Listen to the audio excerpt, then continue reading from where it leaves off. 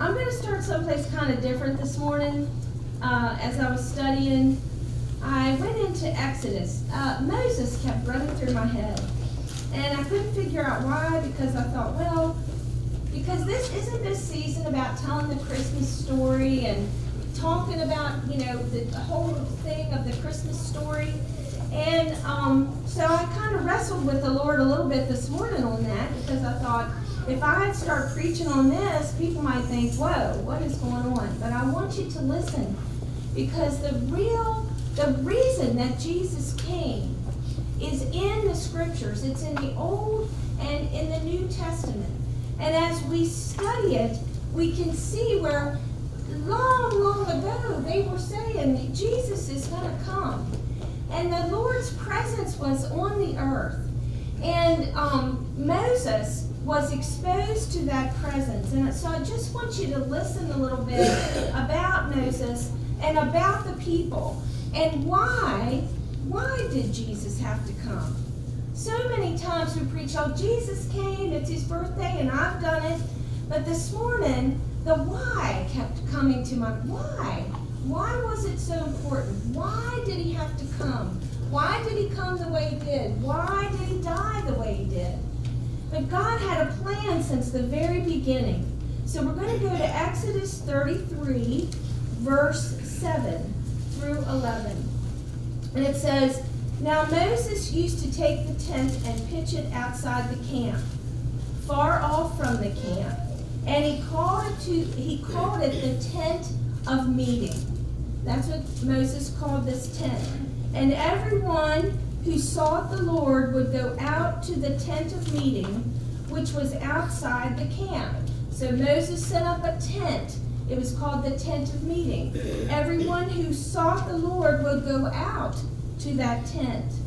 Whenever Moses went out to the tent, all the people would rise up, and each would stand at his tent door and watch Moses until he had gone into the tent. When Moses entered the tent, the pillar of cloud would descend, and it would stand at the entrance of the tent, and the Lord would speak with Moses. Moses went out to the tent of meeting, and when he went into the tent, the pillar of cloud would stand at the entrance, and the Lord would speak with Moses. The Lord was speaking with Moses. I want you to keep that in your head. The Lord spoke to Moses, okay?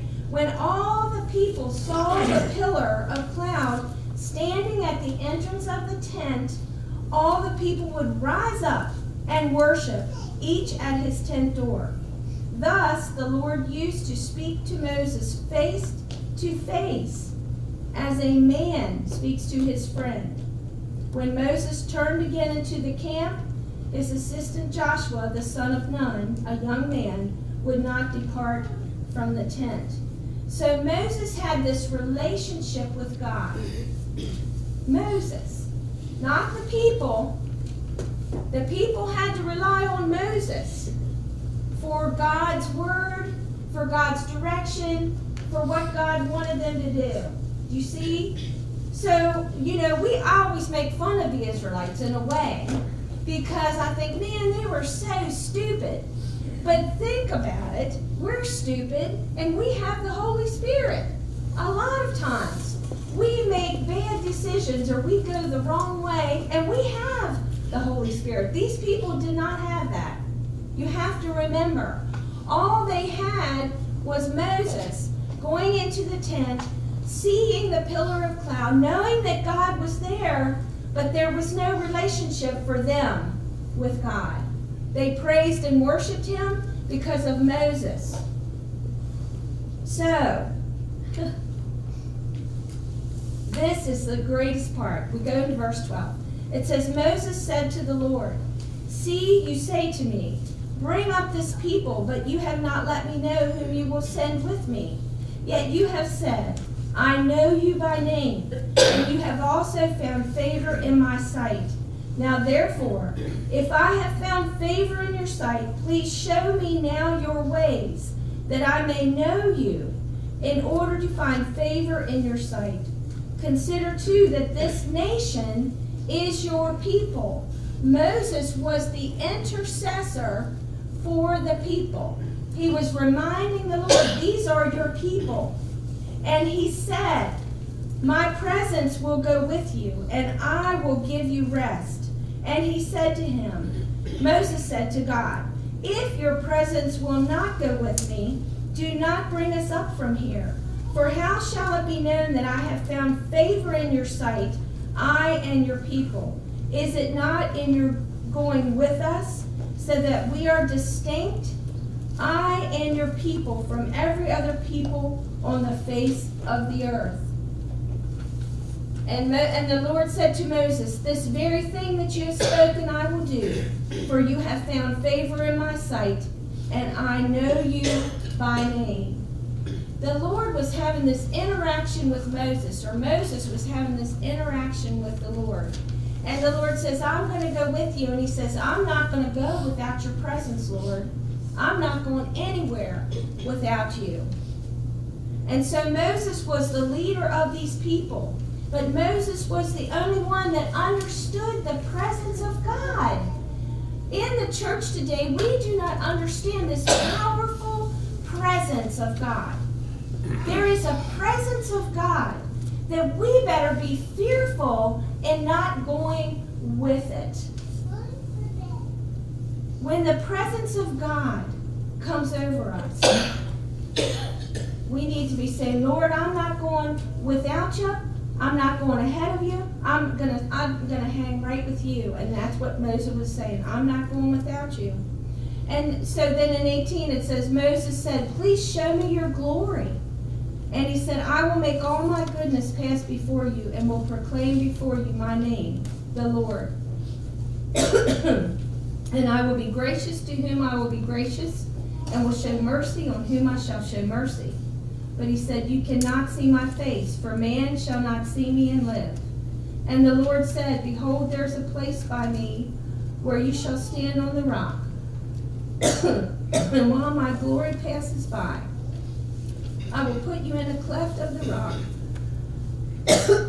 Excuse me.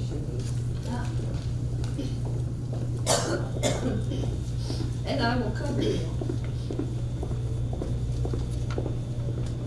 with my hand until I pass by. And then I will take away my hand, and you shall see my back.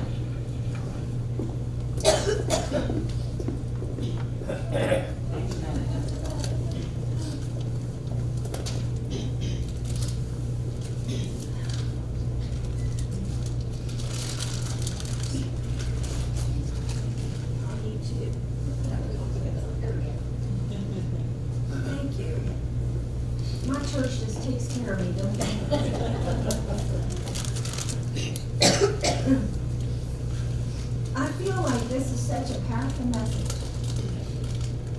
All morning long, there's been a battle, and this is part of it. And I just want you to know, we're going to get this message. We're going to get it, even if Fred has to get up and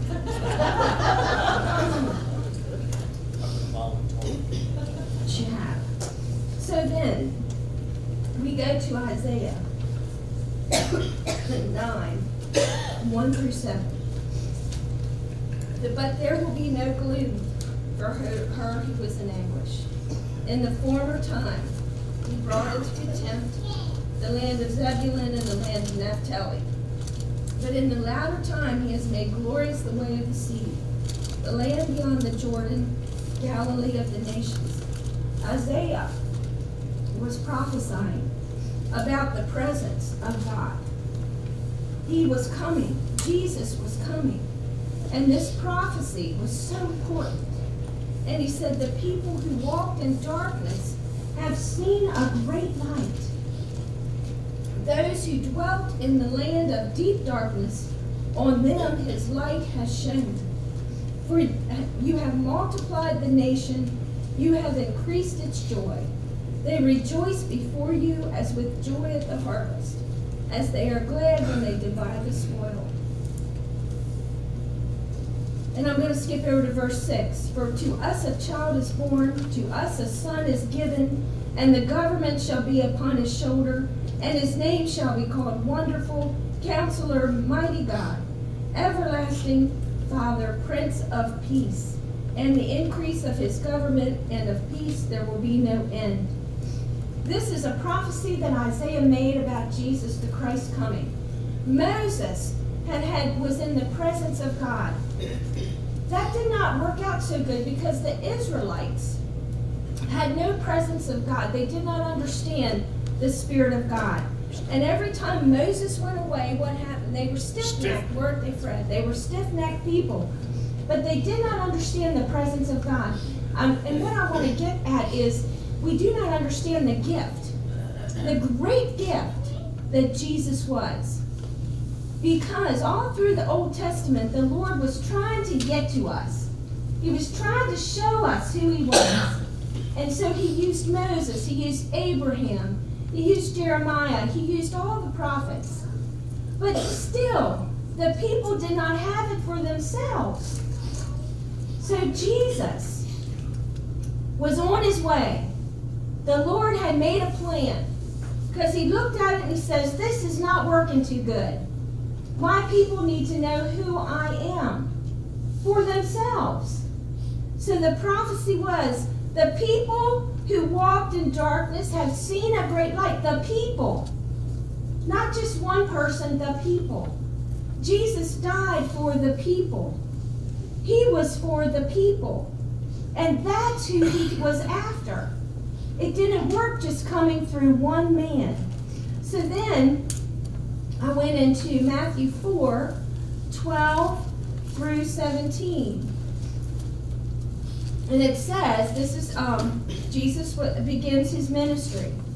Now when he heard that John had been arrested, he withdrew into Galilee. And leaving Nazareth, he went and lived in Capernaum by the sea, and in the territory of Zebulun and Naphtali, so that what was spoken by the prophet Isaiah might be fulfilled. Do you see the old and the new coming together? Jesus came because the Lord said, I can almost see him saying, son, I'm going to have to send you down. This is not working. Just one man speaking to a people and trying to lead the people without your presence just is not working. So Jesus came on the scene, and he fulfilled this prophecy of Isaiah. It says, the land, well, I'm going to go to 16. The people dwelling in darkness have seen a great light. And for those dwelling in the region and shadow of death, on them a light has dawned. From that time on, Jesus began to preach, saying, repent, for the kingdom of heaven is at hand.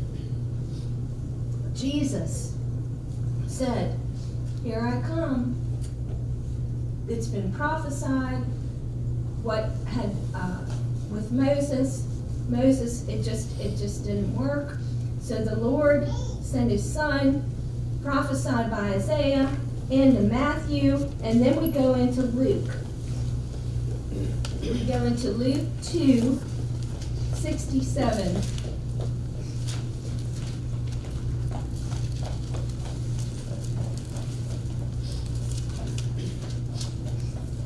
Luke 1, 67. I don't even know if that there is a 67. 267? 167, all right. There it is. Okay, so there we went there. This is Zechariah's prophecy. This is John the Baptist's father.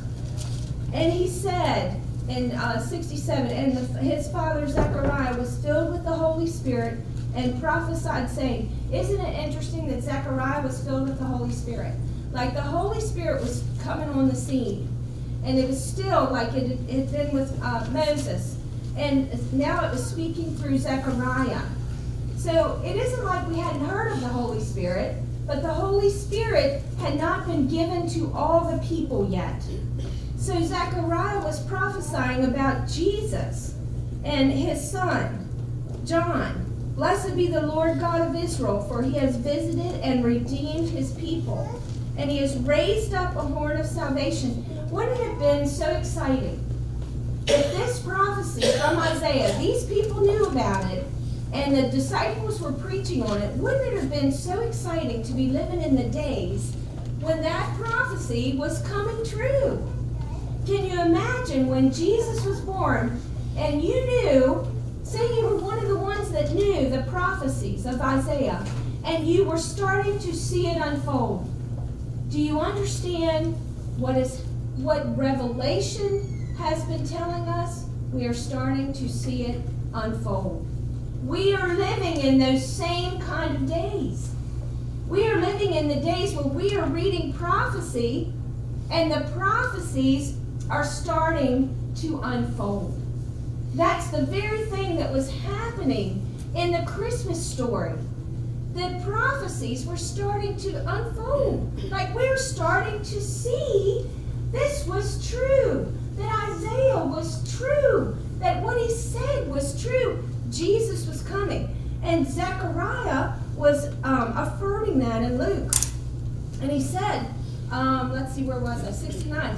And he's raised up a horn of salvation for us in the house of his servant David, as he spoke by the mouth of his holy prophets from of old, that we should be saved from our enemies and from the hand of all who hate us, to show the mercy promised to our fathers, and to remember his holy covenant, the oath that he swore to our father Abraham, to grant us that we, being delivered from the hand of our enemies, might serve him without fear, in holiness and righteousness before him all our days. And you, child, will be called the prophet. He's talking about his own son John. You will be called prophet of the Most High, for you will go before the Lord to prepare his ways, to give knowledge of salvation to his people and the forgiveness of their sins, because of the tender mercy of our God. The tender mercy of our God. The Lord had such tender mercy on us. He cared so much for us that he sent his Son to deliver us, to forgive us, and set us free, whereby the sunrise shall visit us from on high, to give light to those who sit in darkness and in the shadow of death, to guide our feet into the way of peace. That's old Zechariah there. He hadn't spoken since John, he found out that he was going to have a son. Zechariah had not been allowed to speak. But once his son John was born and he named him John, then he prophesied about who was coming. Now remember, John was the precursor. He was the forerunner. In the days we're living in, there are some forerunners. There are people preaching on Revelation about Jesus coming again.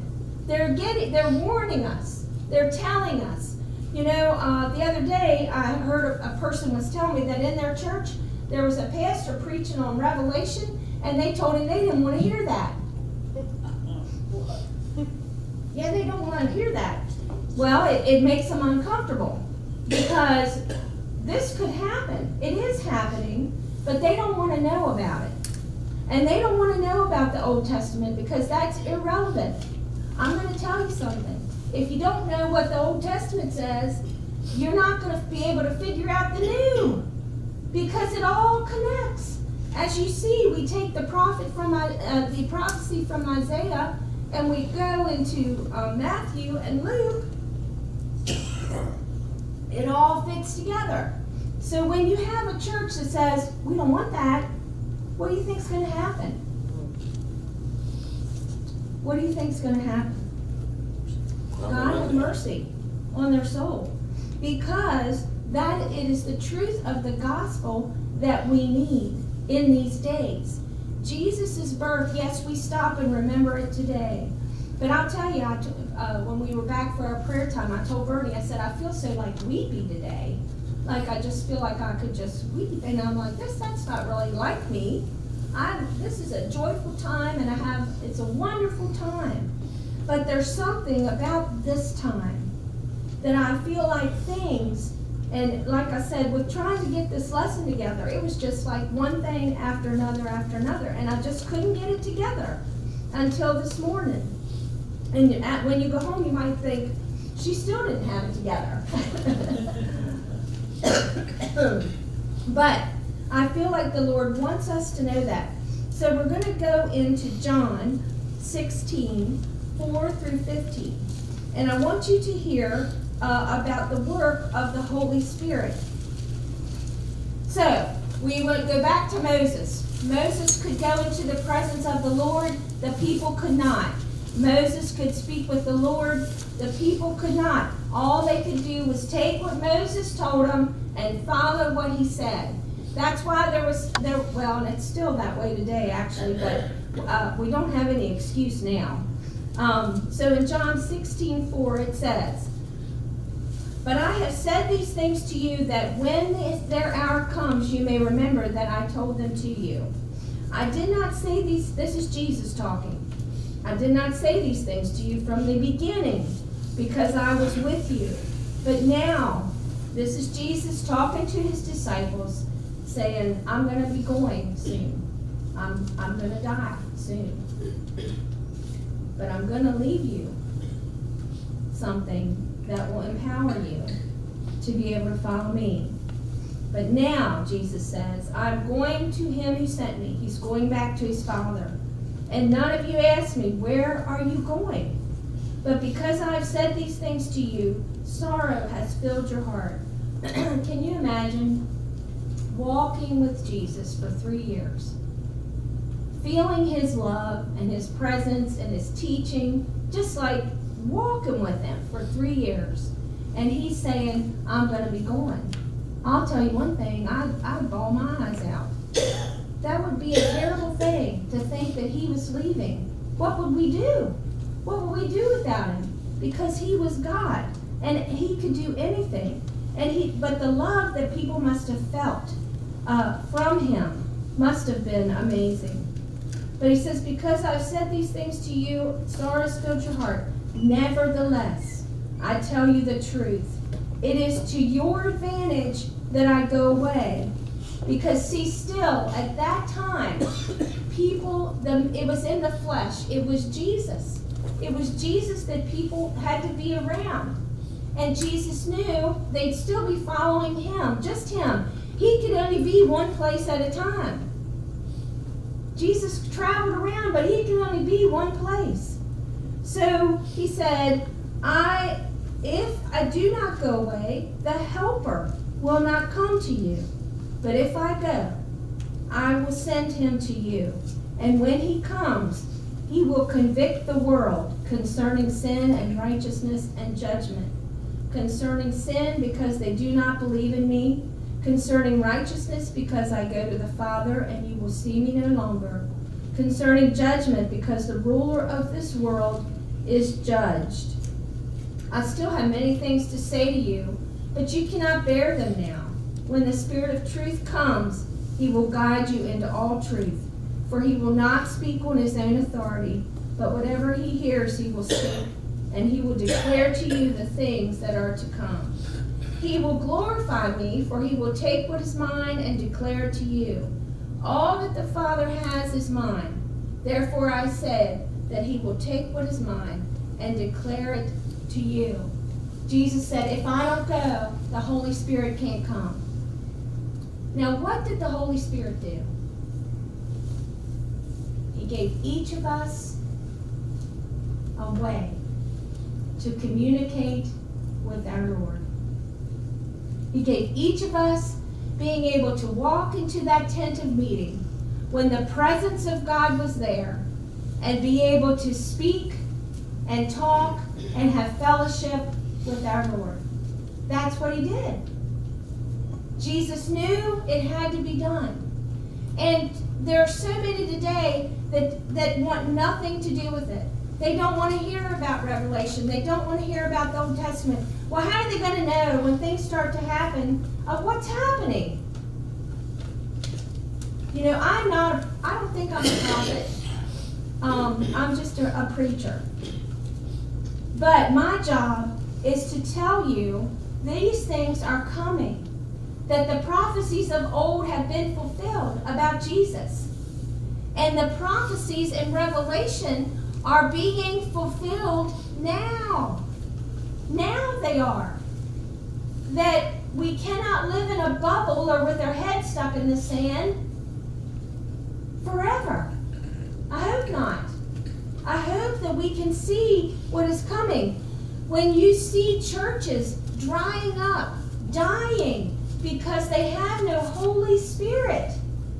I walked into a church last week, and I walked in, and I thought, whoa, no Holy Spirit here. Like you could not, it was just like walking into any building. Because it has become about the building. It's become about the place. It's become about the traditions of men that nullify the Word of God. And the Holy Spirit has left the place.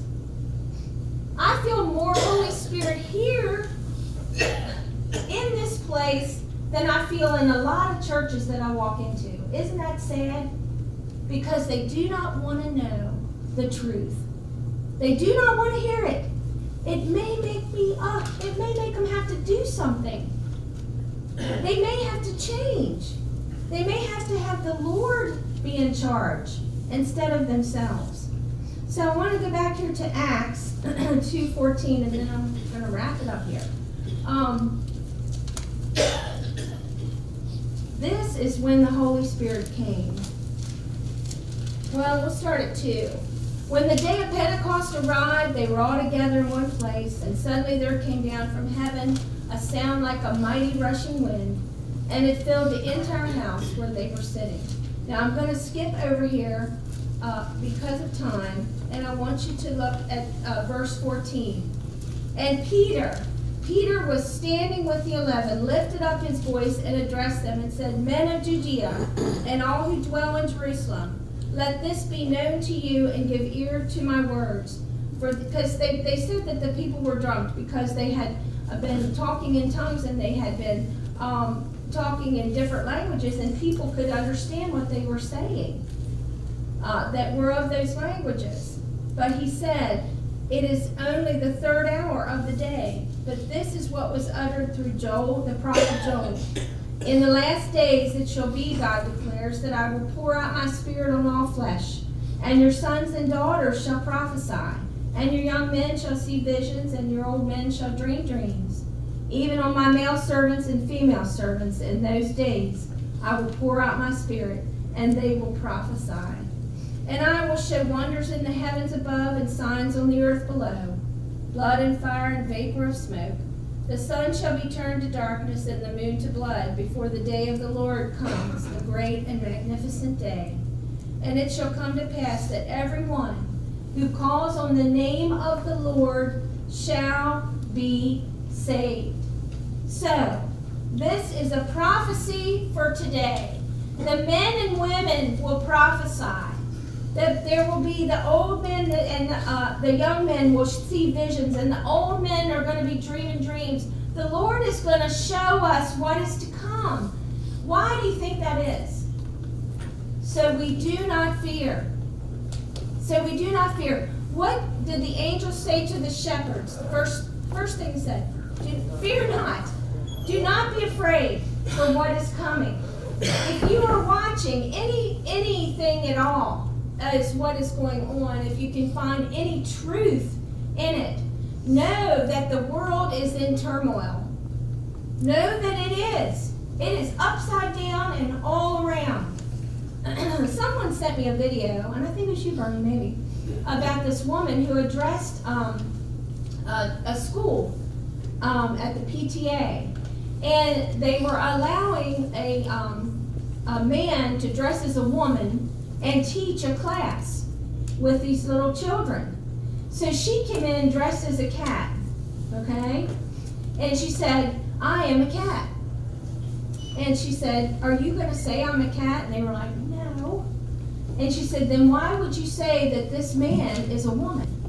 Just because he dresses like a woman. I thought it was excellent. I mean, she went right at it. That when in the days we're living, right is going to look wrong and wrong is going to look right.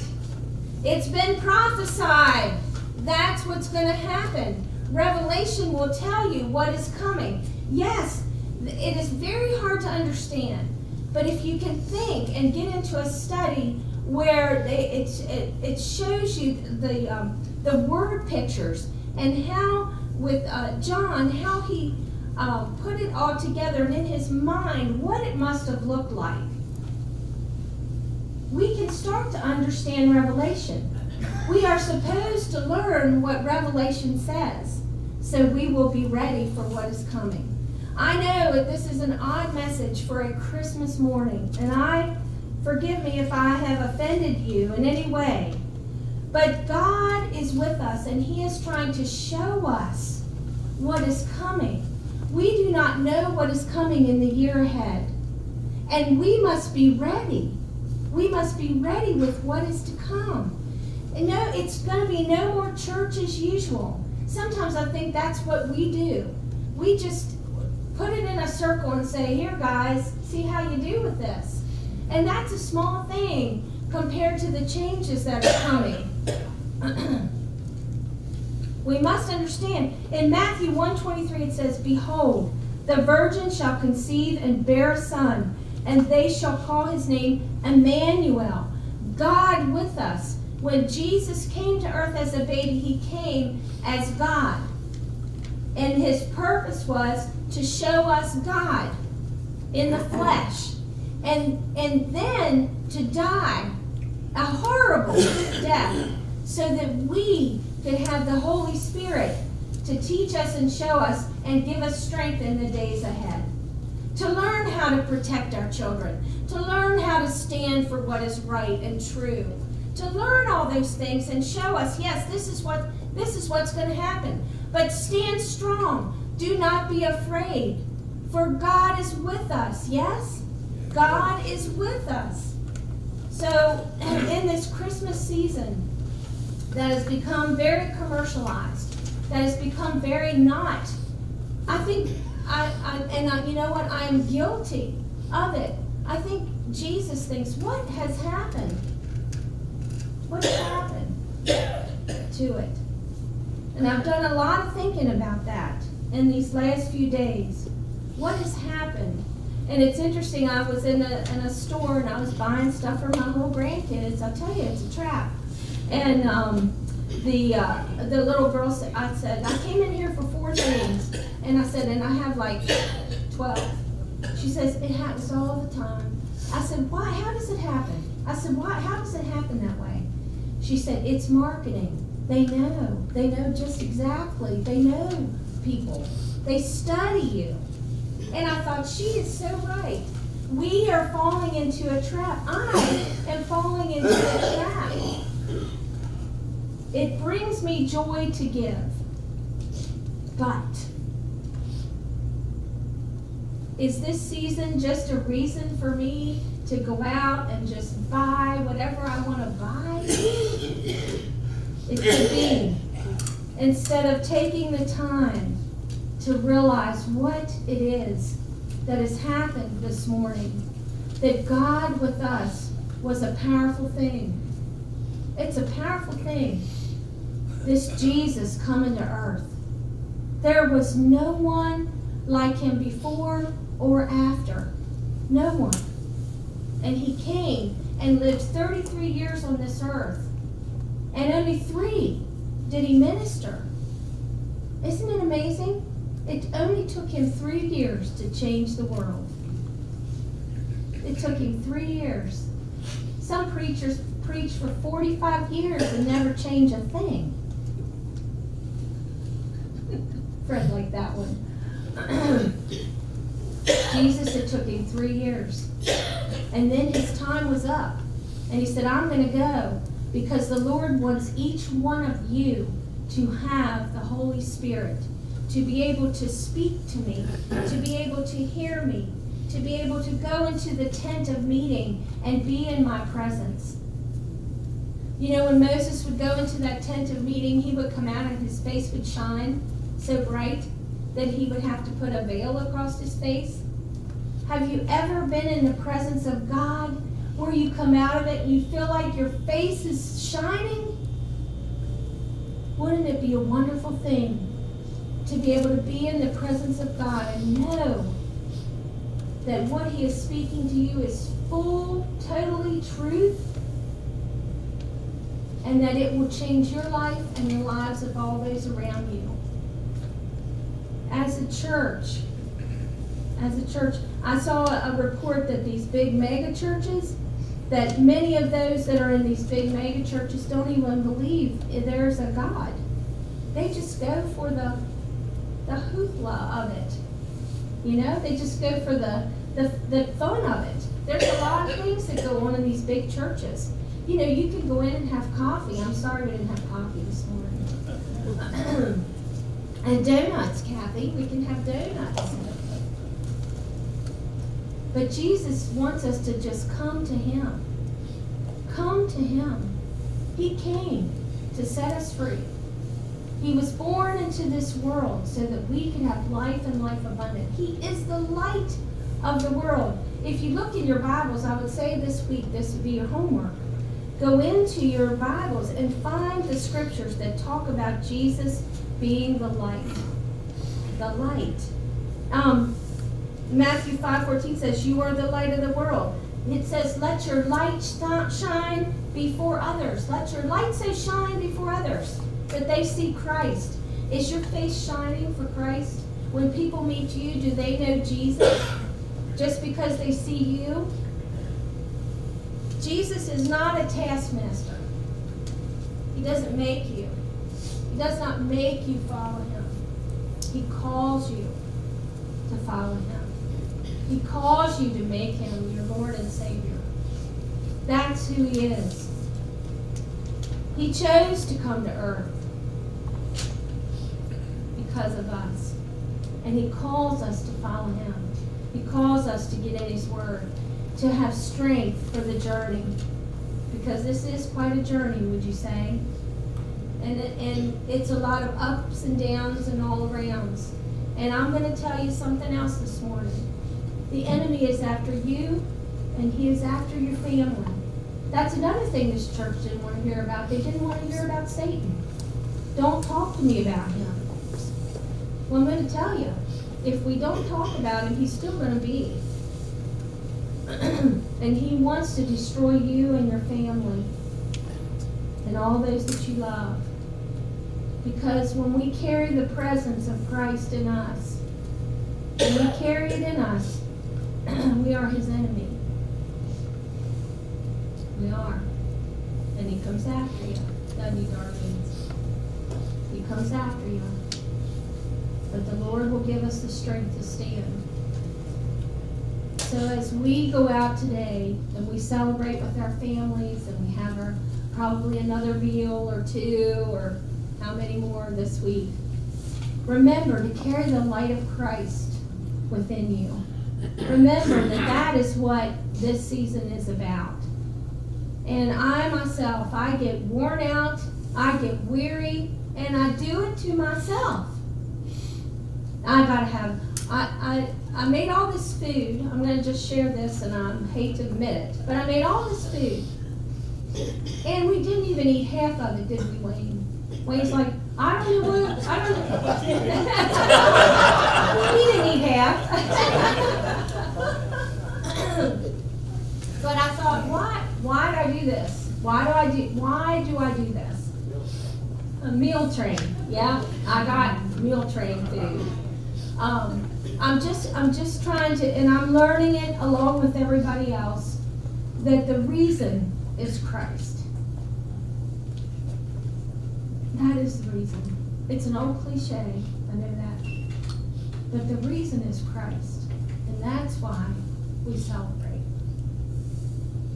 And as new beginnings, as we go into this new year, on this next new adventure, who knows what will happen in this new year.